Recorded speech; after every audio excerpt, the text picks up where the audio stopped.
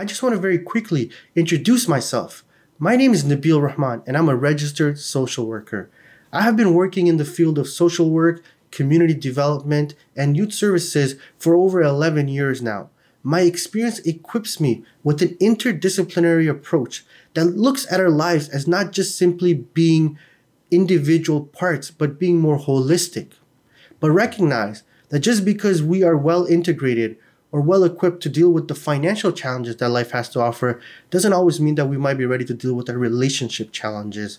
Life is made up of its components, and those components make up the entire whole. Through counseling, we explore some of the areas in which we might be struggling. But that doesn't necessarily mean that we actually don't have the skill sets to address it. It just might mean that we're not aware of our strengths and of our resilience. And counseling is a great place for you to explore that. So I look forward to us connecting.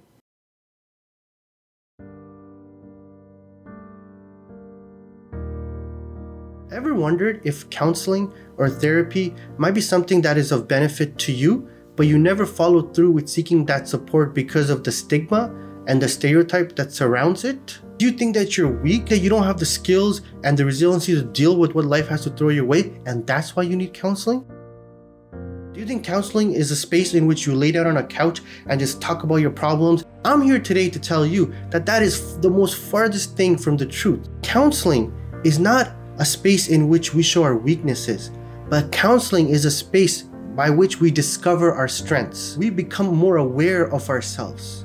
You know, life throws us many challenges. For many of you, you might have immigrated to Canada with a lot of opportunities and potentials. But dealing with the challenges that might be presented to you, such as language barriers, your employment situation, your financial stability, and your overall relationships with your family and friends. These challenges in a whole new environment can benefit from a perspective or a support of a counselor.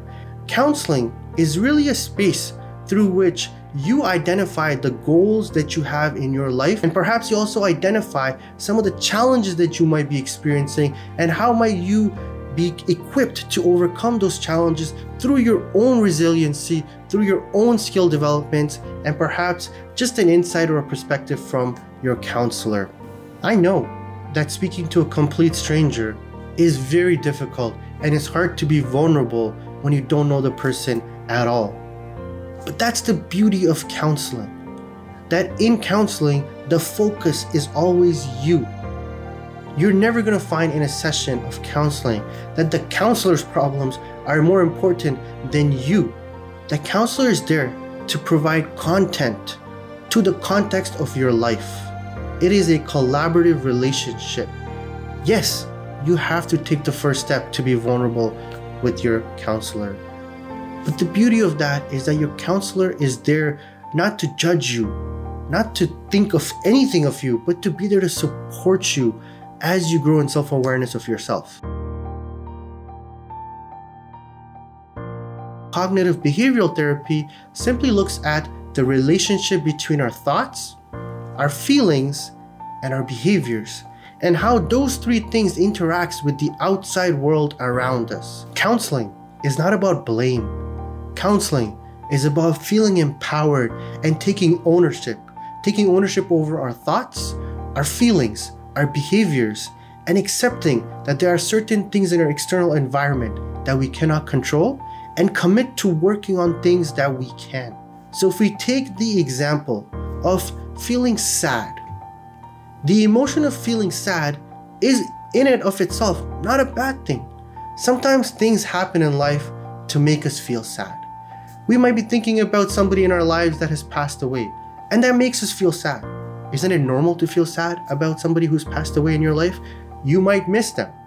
Feeling sad in that situation is perfectly normal and it needs to be acknowledged. Let's say what happens when that sadness we experience because we're thinking about somebody who's passed away and we're thinking about their memory, now that sadness transfers into our day-to-day lives. We're thinking about it when we take the bus. We're thinking about it when we're at work. We're thinking about it when we're talking to our family and friends. And we continuously keep feeling sad. Counseling can be a space in which we can explore why that sadness is persisting. What are the thoughts that are behind that emotion. And perhaps what behaviors are you participating in that can either be contributing to feeling sad in situations that might not perhaps warrant feeling sad, or what kind of behaviors can you be participating in that can alleviate, that can take away the emotion of sadness when it doesn't warrant you to experience that emotion. Counseling is for you. Counseling is for everybody.